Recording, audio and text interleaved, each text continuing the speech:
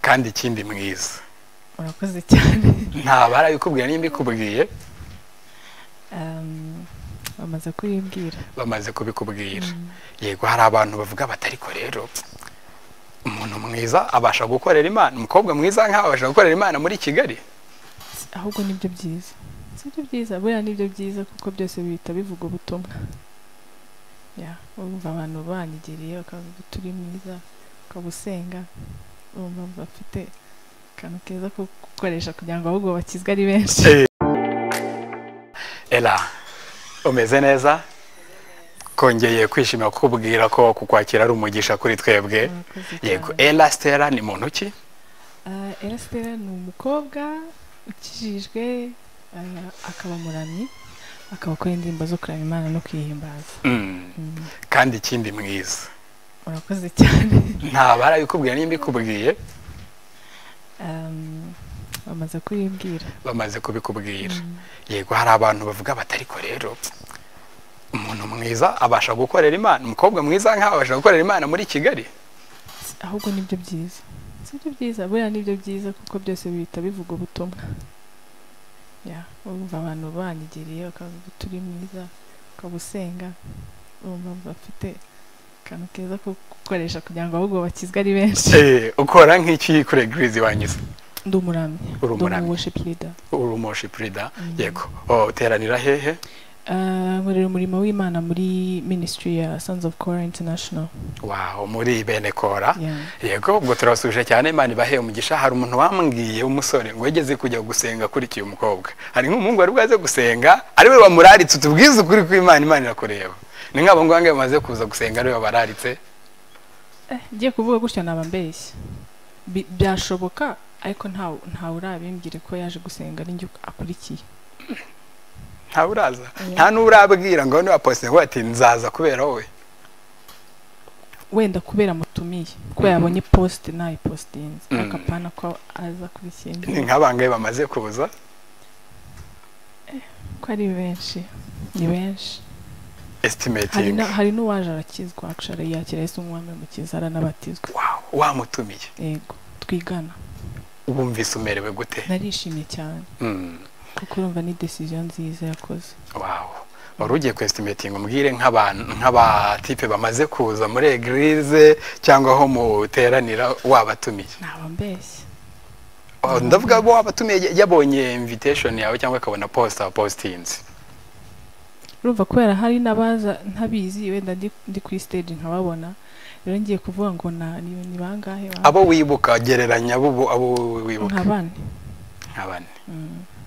Okay, urakoze cyane. Ubundi hano hanze abakobwa beza kuri social media baracuruza siko bimeze no mu itangazamakuru ubona cyane cyane ry'imyidagaduro ubwiza bw'abakobwa benshi babigize igicuruzwa kuko uziko bigeze no kuzana iyo deba bavuga ngo kuki muri video mushyiramo abakobwa mukabashuka mwebwe abo mugashuka bashiki banyu bakambara ubusa muri video mubona biriya bintu ari byo.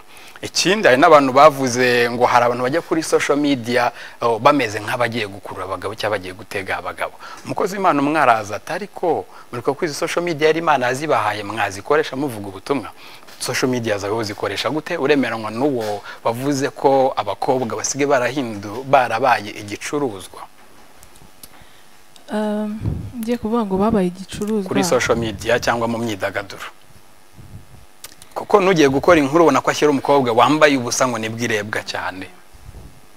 Buriya ntekereza ntabwo navuga umuntu ko ari igicuruzwa ariko wenda namahitamo ye nibwo babona ko aribwo ari bwinjiza amafaranga yambaye kuriye kuntu aribwo ari bwinjiza amafaranga ariko aya ntago wabona amafaranga muri iyo myitwarire ahubwo bikugabanyiriza agaciro. Niba ukoreshwa uko nguko kugira ngo ubone amafaranga wowe ubwawe sinekeza ko nayo mafaranga wenda hari uyakoresha nyine igihe kinini cyangwa nta mugisha biba birimo. Urumva rero biba biciriritse cyane. Yego nagukurikiye kuri social media nabonye ufite abantu bagukurikira benshi cyane ubwiza bwawe no kufite abantu bagukurikira ubikoresha gute ukorera Imana?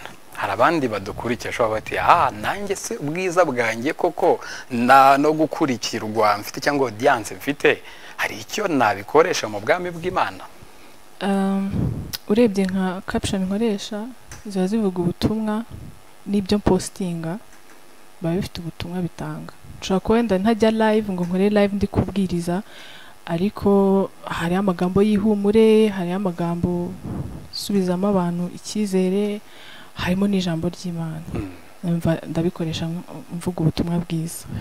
Urakoze cyane, Imana iguhe umugisha. Niba udukurikiye urumva ko hari ubutunzi bwinshi Imana agosha kuba wakoresha mu bwami bw'Imana kugira ngo uvuge Imana. Ujye kutuyobora mu mwanya wo kuramya no guhimbaza Imana mu ndirimbo. Ni karibu. Urakoze.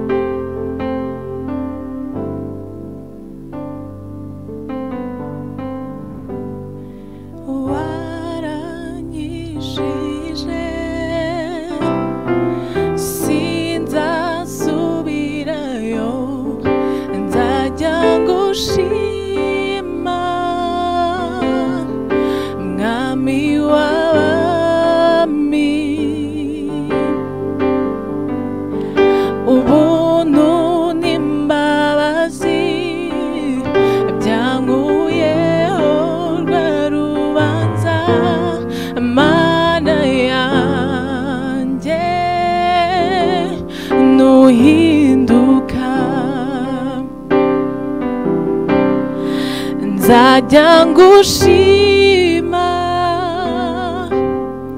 mwami w'abami ubuntu n'imbabazi byankuyeho rwa rubanza mana yanjye nuhinduka amashimwe y'abakuramya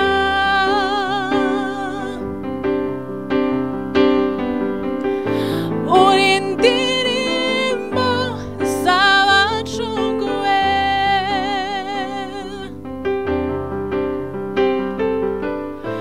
uri amashimwe y'abakuramya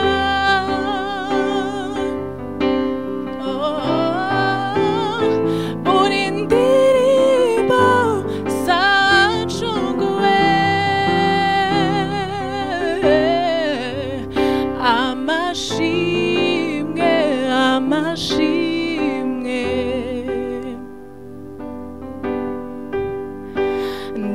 nayawe ibihe byose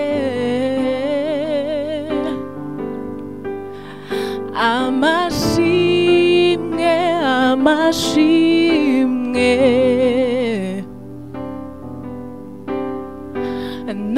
nayawe ibihe byose waranyishije sinzasubirayo nzajya ngushima mwami w'abami ubuntu n'imbabazi byankuyeho rwa rubanza mana yanjye nuhinduka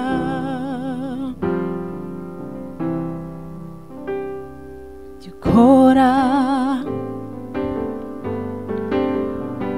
biratangaje ubuntu bwawe nibusanzwe urizerwa mwami mu byo uvuga ibyo ukora biratangaje ubuntu bwawe nibusanzwe urizerwa mwami mu byo uvuga barwanye intambara nyinshi Yesu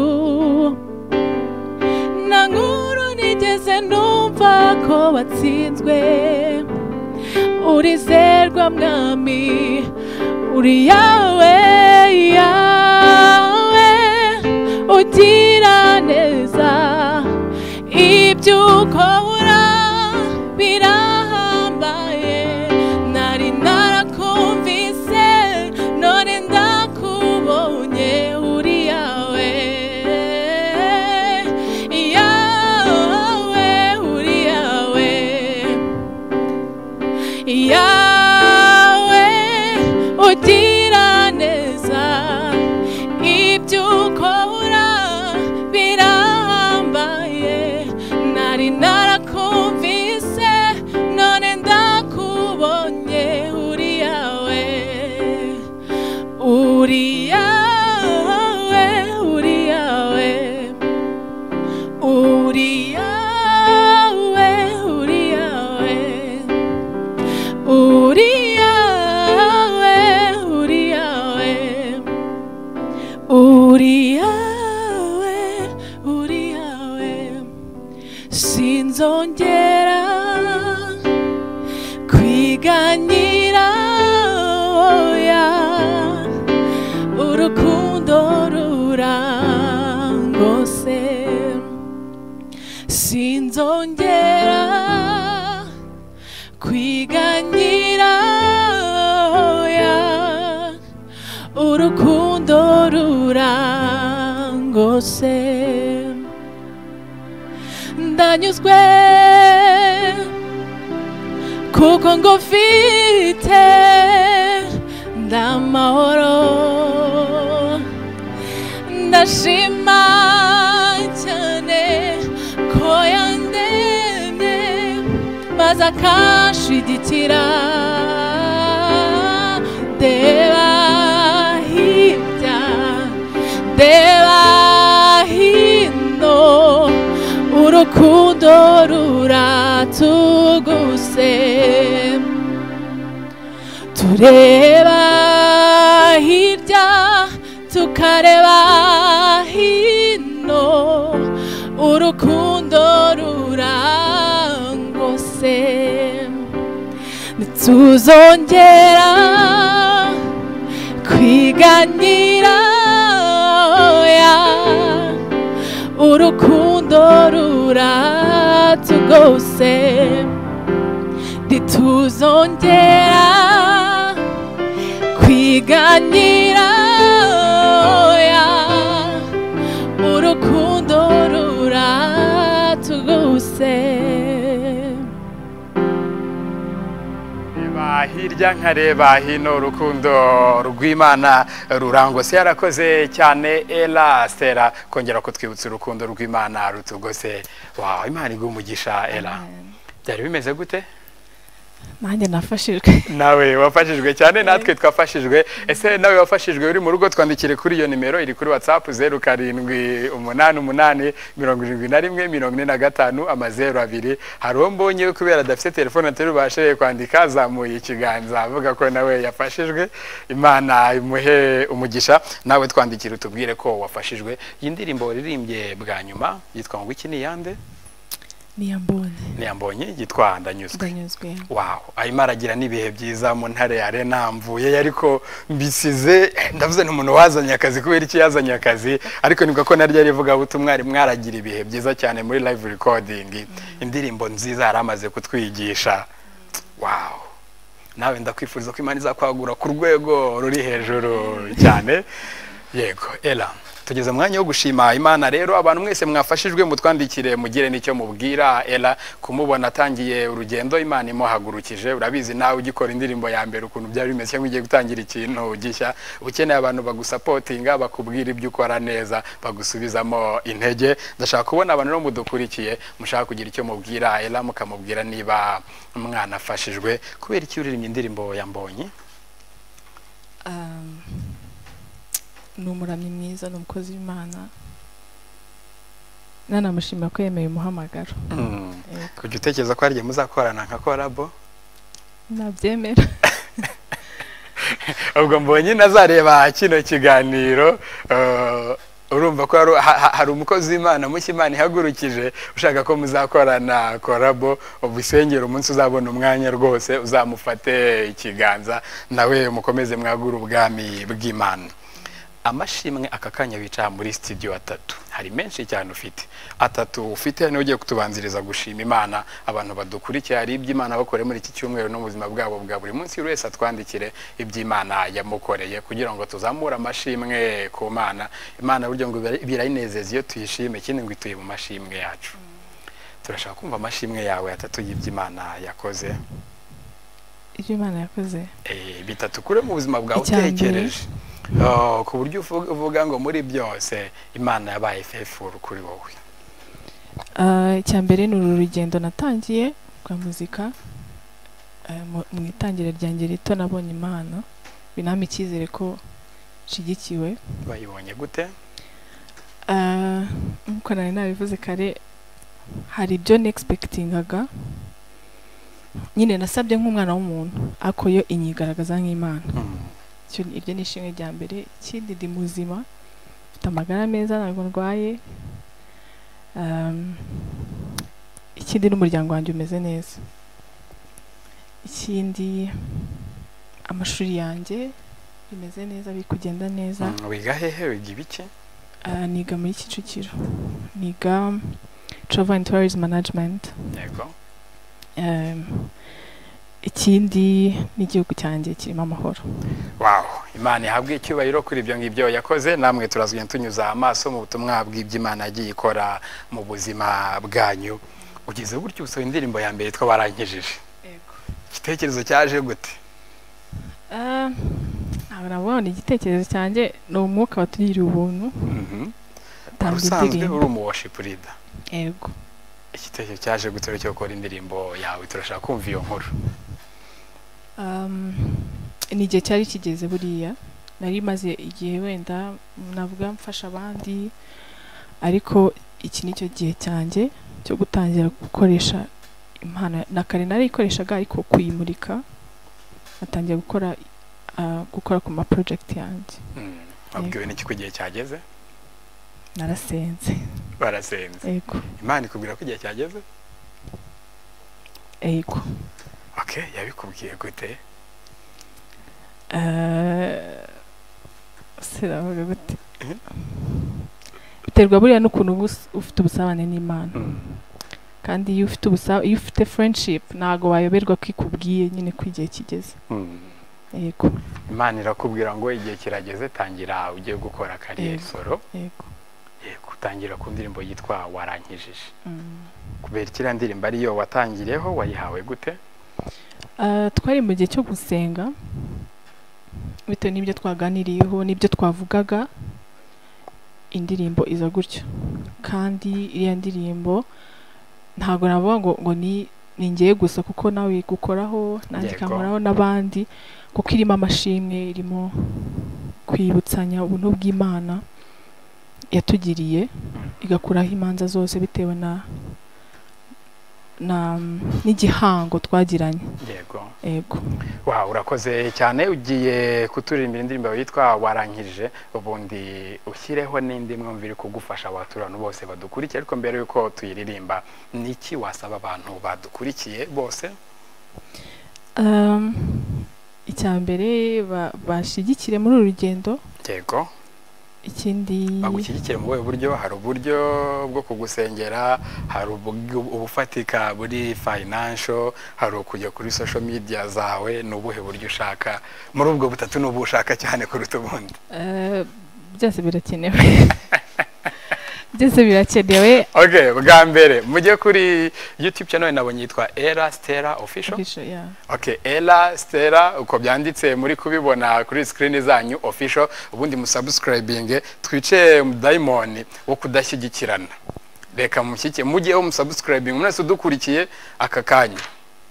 Cyangwa nibitagukundira ikiganiro kirangiye ujye kuri YouTube channel yiwe mushyigikire mujye mubona ukuntu abantu baza barimo bayobya abandi cyangwa bavuga ibintu ubona bitubaka tujyaho tugabashyigikira ariko abantu bafite ubutumwa bwiza bavuga ibintu byiza nararebye nkabona nk'abakozi Imana bakomeye ukabona ntago abantu babashyigikira, ukabona abadokiteri bakomeye bafite ibintu nama zirimo zubaka igihugu n'isi ukabona ntibabashyigikira. Twaje gusanga ni umwuka ubyihishe inyuma. Satani agateza umuntu akumva ntiyagushyigikira pe, bazudashyigikire nka Ella koko umukobwa w'Imana n'igihugu mwiza gutya, ubwo wazashyigikira nde koko? None arimo akorera Imana ngaho rwose umudayimoni rutangiye kugutera, mwica ushyigikire Ella Stella, ugiye kuri YouTube channel yitwa Ella Stella official. Ubwo n'amafaranga ikibazo hano ari umuntu wanyatse nimero yawe, nimero se barohereza gute se umuntu umva yakozweho kandi biri serious? Turaza kuzitanga nyuma y'ikiganiro. Okay, babwira Instagram, nibutse ko kuri Instagram umuntu ashobora kuba yajyaho. Ni Ella Stella official. Ella Stella official kuri IG yawe niyo ukoresha muri Instagram ye, cyangwa kuri Instagram itujya muri DM ubundi ugahita umwandikira. Yego warubasabye ngo bagushyigikire, icyo ni kimwe. Ikindi wababwira banadusengere. Yego banadusengere, buri amasengesho agera kuri.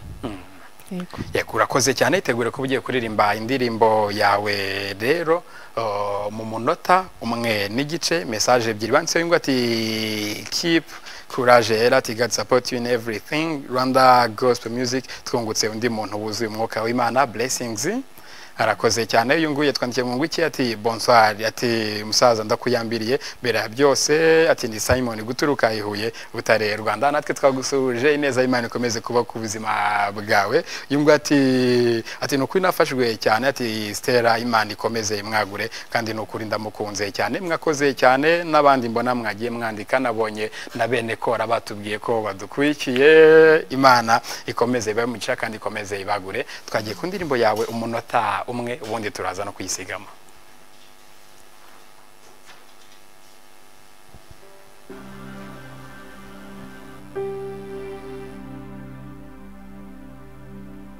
Hari ishimwe rikomeye wandemeye mukiza, hari indirimbo zidakama wanyujuje mu mutima, wirengagije intege nke zanjye, wibutse isezerano dufitanye,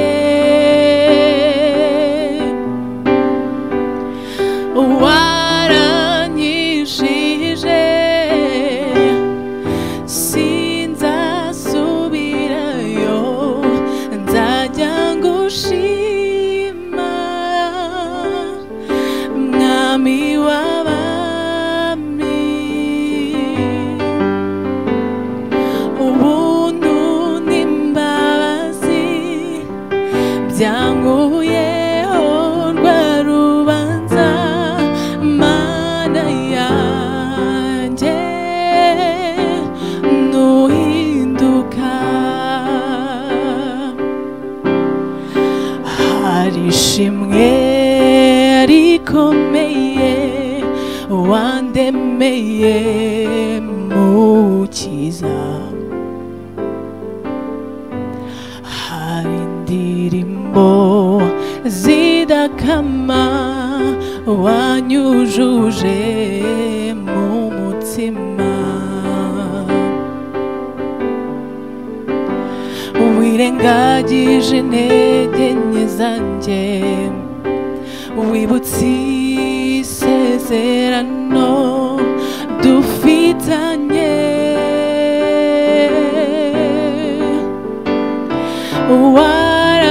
waranyijije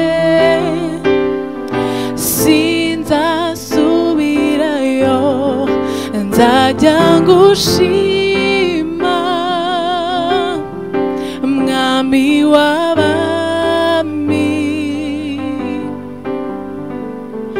ubuntu n'imbabazi byankuyeho rwa rubanza, Mana yanjye nuhinduka. Mana yanjye nzahora ngushima, Mana yacu tuzahora tugushima kuko wadukijije, uduhere umugisha Ella Stella kandi ukomeze kumushyigikira. Ella wakoze cyane, Imana ibe mu ruhande rwawe.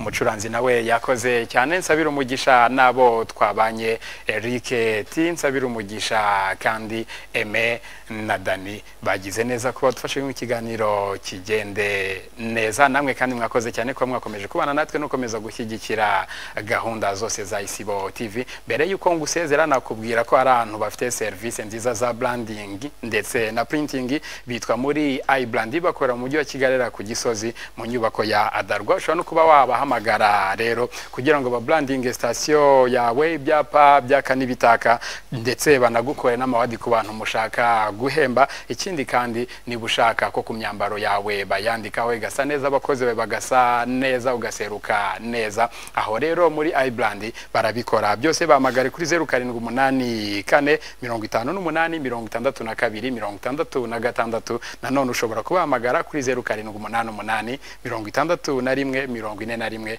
41 serivisi za branding ndetse na printing bameze gutya, bameze neza. Witeka komeze kubana nawe, tuzasubira ubutaha. Na Christian Abayisenga, shalom.